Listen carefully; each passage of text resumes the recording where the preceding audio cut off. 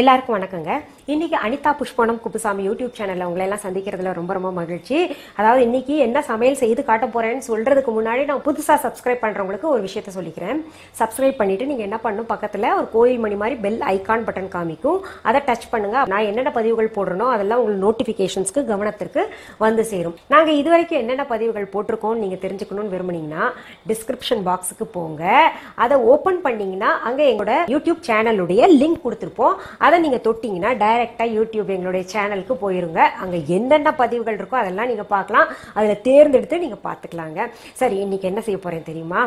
ரொம்ப கம மணமணன்னு இருக்கக்கூடிய முருங்கைக்காய் உருளைக்கிழங்கு குருமா.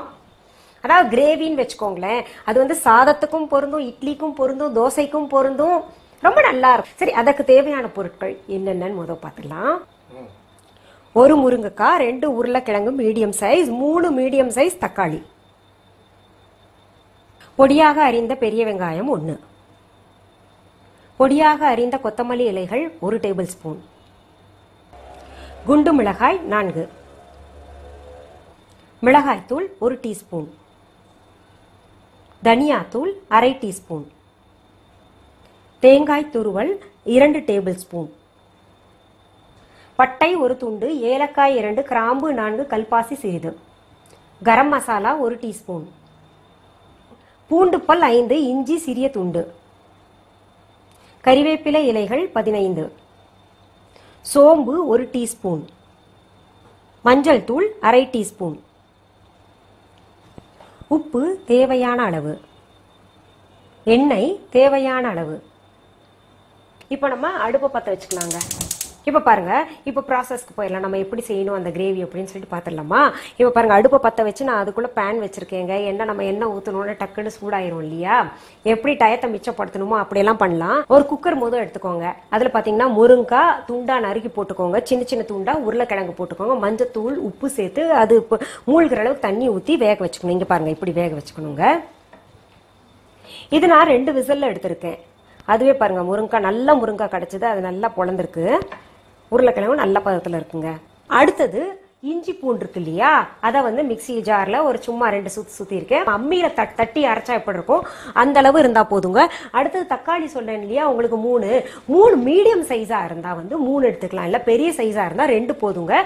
அதை நல்லா வெட்டி கூழா அரைச்சு வச்சுக்கோங்க. இப்ப பாருங்க, பேன் சூடாயிருச்சுங்க.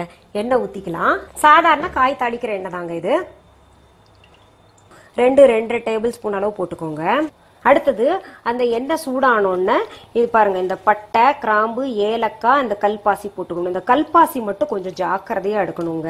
இந்த கல்பாசி இங்க பாருங்க, நம்ம கவர்ல இருந்து எடுக்கும் போதோ இந்த பாட்டில்ல அடைச்சு வச்சிருந்தீங்கன்னா அது எடுக்கும்போது இப்படிதான் ஒரு பிடி தான் பிடிக்கணும். பாருங்க, சும்மா சின்ன சின்ன துண்டா 2-3 இருக்கும், அவ்வளவுதான் எடுக்கணும். இதுக்கு மேல நீங்க போட்டீங்கன்னா மனம் நல்லா இருக்கு. இதோட மனம் பாத்தீங்கன்னா ரொம்ப நல்லா இருக்கும். இது போட்டா அவ்வளோ டேஸ்டா இருக்கும் குருமா. இது பெரும்பாலும் யாரும் சொல்ல மாட்டாங்க. என்ன பண்ணுவாங்க, அரைக்கும் போது நமக்கு ஹைட் பண்ணிடுவாங்க, மறைச்சிருவாங்க. ஏன்னா இதுதான் டேஸ்டே கொடுக்கும். இது வந்து மறைச்சு அரைக்கிறதுல போட்டு இது பண்ணிடுவாங்க. இந்த கல்பாசி போட்டோம்னா அவ்வளோ நல்லா மனம் இருக்குன்னு சொல்லிட்டு நிறைய போட்டுறாதீங்க, கசந்துரும் அப்புறம். ஏன்னா இவ்வளோ டீட்டெயில்டா நான் எதுக்கு சொல்றேன்னா, நிறைய பெண்களுக்கு படிச்சு முடிச்ச உடனே திருமணம் ஆயிடுது. ஒரு கேப் கிடைக்கிறது இல்ல, சமையல் ரூம்ல போய் கத்துக்கணும், அதுக்கெல்லாம் கேப் கிடைக்கிறது இல்ல. அதனால இவ்வளோ டீட்டெயில்டா என்னோடது வந்து நிறைய பேர் புது கல்யாணம் ஆனவங்க கேட்கறாங்க, எப்படி பாக்குறாங்க. அதனால அவங்களுக்காக சொல்றீங்க. பாருங்க, இப்போ பட்டை, கிராம்பு, ஏலக்காய், கல்பாசி எல்லாத்தையும் போட்டு தாளிச்சிடலாம். அடுத்தது பெரிய வெங்காயம் போட்டுக்கலாம்.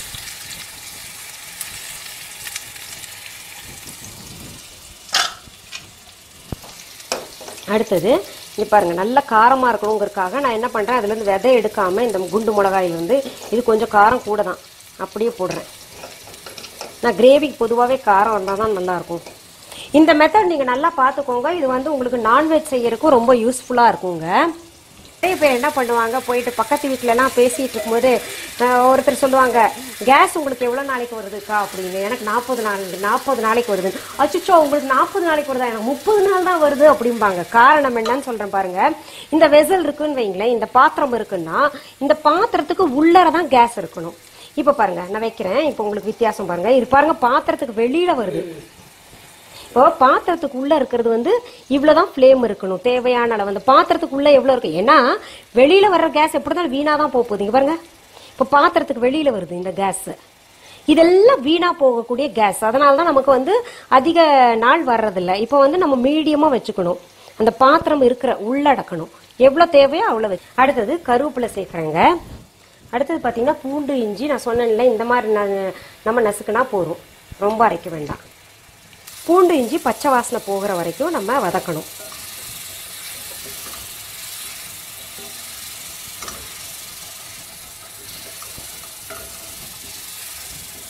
அடுத்தது தக்காளி அரைச்சி வச்சிருக்கோம் இல்லையா கூழா, அதை சேர்த்துக்கலாங்க.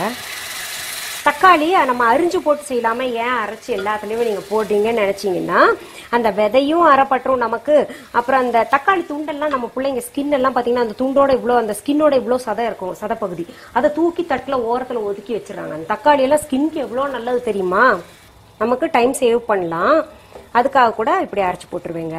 தக்காளி போட்ட உடனே நம்ம எப்பவுமே உப்பு சேர்த்துக்கணும், அப்பதான் நல்லா சாரும்.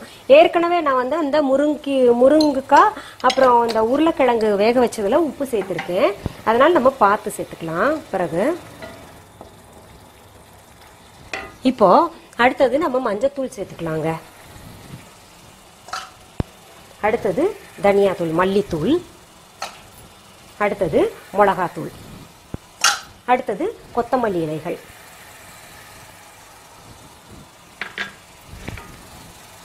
நல்லா கிளறி விட்டுறணும்.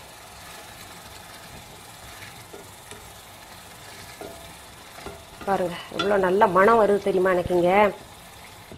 இதை சிம் பண்ணிட்டு இப்போ நம்ம மூடி போட்டு மூடி வச்சிடலாம். நம்ம இப்போ பேன் மூடி வச்சிருந்தோம் இல்லையா, அதை ஓப்பன் பண்ணி பார்க்கலாங்க. பாருங்க நல்ல பக்குவமா இருக்கு. கலர் பாருங்கப்பா. இந்த காஷ்மீரி மிர்ச்சி தூள் போட்டாலே நல்லா கலர் வருங்க. பொதுவாகவே காரம் குறைவா இருக்கும், ஆனால் கலர் கூட வரும். இப்போ பாருங்க நல்ல கலர்ஃபுல்லா இருக்குல்ல. அடுத்தது நம்ம என்ன பண்றோம், இந்த முருங்காயும் உருளைக்கிழங்கும் வேக வச்சிருக்கோம் இல்லையா, அதை சேர்த்துக்கலாம். இப்போ நான் உங்களுக்கு இதுல ஆப்ஷன் சொல்லிடுறேங்க. இந்த உருளைக்கிழங்கு மட்டும்தான் இதுல சேர்க்கணுமா அப்படின்னா இல்ல, நீங்க மஷ்ரூம் கூட சேர்த்துக்கலாம். முருங்காய் மஷ்ரூம் கூட நல்ல காம்பினேஷன் தான். அப்புறம் நீங்க வந்து பிரான் குருமா செய்யணும்னா பிரான் சேர்த்துக்கலாம், சிக்கன் செய்யணும்னா சிக்கன் குருமாக்கு இதுல சேர்த்துக்கலாம், மட்டன் சேர்க்கணும்னா நீங்க மட்டன் சேர்த்துக்கலாம். அந்த மாதிரி இந்த பேஸ் கிரேவி இதை வச்சுக்கிட்டு இதெல்லாம் சேர்த்துக்கலாம் நீங்க. பாருங்க இது கலந்து விட்டுட்டு அடுத்தது நம்ம என்ன பண்ணணும்னா இந்த சோம்பும் தேங்காயும் அரைச்சி வச்சிருக்கோம் இல்லையா, அதை சேர்த்துக்கணும். அடுத்தது இந்த கரம் மசாலா தூள் இருக்கு இல்லைங்களா, அதை போட்டுக்கணுங்க. இப்போ தண்ணி வேணுமா எவ்வளோ சேர்க்கலான்னு பார்த்துக்கலாம். தண்ணி கட்டாயம் சேர்க்கணும். தண்ணி வந்து அளவு சொல்ல முடியாதுங்க, உங்களுக்கு எவ்வளோ திக்னஸ் வேணுமோ அது நீங்க தான் பார்த்துக்கணும். பாருங்க நல்லா கலர்ஃபுல்லா இருக்குல்ல. இப்போ இதை மறுபடியும் நமக்கு பச்சை வாசனை போற வரைக்கும் கொதிக்க விடணுங்க. மீடியம் ஃப்ளேம்ல வச்சுக்கணும். இப்போ பாருங்க நல்லா சைடுல எல்லாம் ஆவி வருது, எனக்கு தெரிஞ்ச நல்லா பக்குவமா இருக்குங்க. வா எப்படி இருக்கு பாருங்களேன், மனம் வேற இங்க கிளப்புதுங்க, அவ்வளோ நல்ல மனம். என் வீட்டுக்கார் வேற வந்துட்டு என்னன்றாரு, இது என்ன இப்படி மணக்குது அப்படின்னு. நல்ல பக்குவமா இருக்கு, நல்லா கொதிச்சிருச்சு. இப்போ அடுப்பு அணைச்சிடுறேங்க. இப்போ பாருங்க டிரான்ஸ்ஃபர் பண்ணிக்கலாம் நம்ம. இப்போ நான் என்ன தெரியுமா பண்ண போறேங்க, இந்த கிரேவியை உங்களுக்கு இட்லி கூட சாப்பிட போறேங்க. எங்க வீட்டு இட்லி பாருங்க நான் பூ மாதிரி, அதாவது இட்லி வந்து எப்பவுமே பாத்தீங்கன்னா லேசா இருக்கணும் விழும்போது, அதுதான் நல்ல பக்குவமா வந்திருக்குன்னு அர்த்தம். போய் சப்புன்னு உக்காந்துச்சுன்னா அது வந்து சரியான பக்குவத்துல இல்லைன்னு ஆயிரும். இங்க பாருங்க இட்லி கூட ரொம்ப டேஸ்டா இருக்கும்.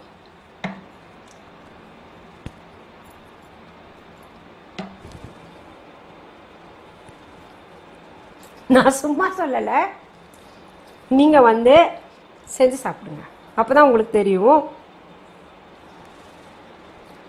ரொம்ப ரொம்ப நல்லா இருக்குங்க. இதுல நீங்க வந்து மஷ்ரூம் போடுறத பாருங்க, சாப்பிட்டே இருக்கணும்னு தோணுது.